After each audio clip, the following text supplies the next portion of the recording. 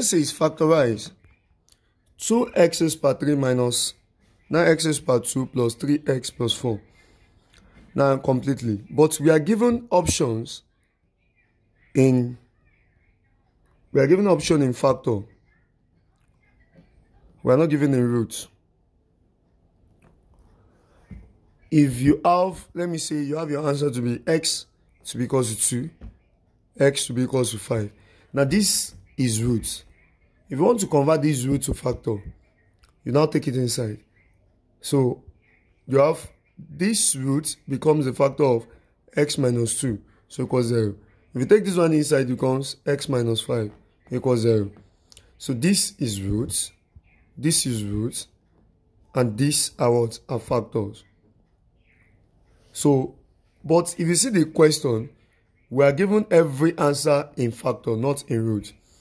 So let's say, for instance, you have your final answer to be x is equal to 7, x to be equal to minus 5, x to be equal to 8. Now, if you want to convert these are roots. We want to convert them to factor. For the first one here, to be x, if you take this one inside, it is positive before, it becomes what? Minus. So we now have it to be x minus 7 equals 0. This one is negative before. If you take it inside, it becomes plus. So it is x plus 5 equals 0. This one is positive before. If you take it inside, it becomes x minus 8.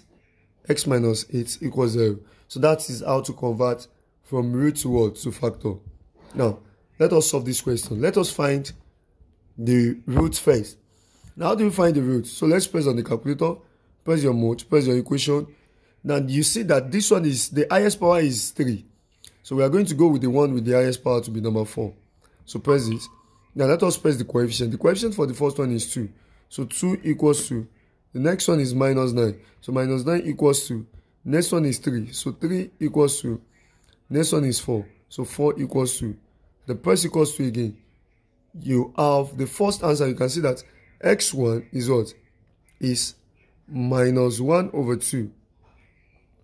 x1 is minus 1 over 2. Press equals to again. We have x2 to be what? To be 4.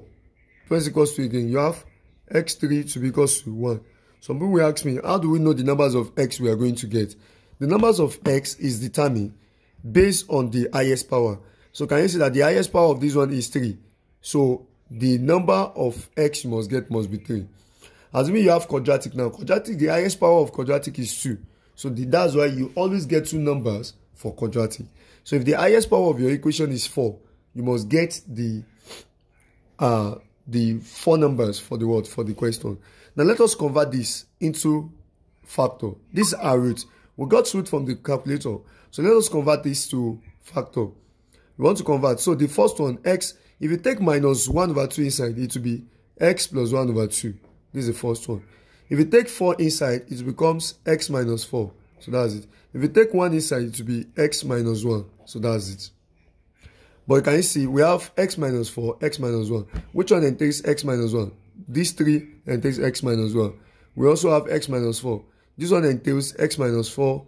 Okay, this one entails x minus 4. This one also entails x minus 4. But this one don't entails x minus 1. So this one is wrong. So the correct answer is what? Option C. You can see that option C has x minus 1, x minus 4. Even this one is for this one, because assuming you have x plus 1 over 2 to be equal to 0 now. Let's multiply all 3 by 2. If you multiply all 3 by 2, that will be 2x. Then 2 times x will be 2x. 2 times 1 over 2 will give us 1. So everything equals 0. So the factor here is 2x plus 1, which is what? Option C. So the correct answer is what? Is option C. So thank you very much. Like, comment, and subscribe. I remain Ishola David, bless my name, popularly known as General David. Follow us for more videos. Thank you. God bless you.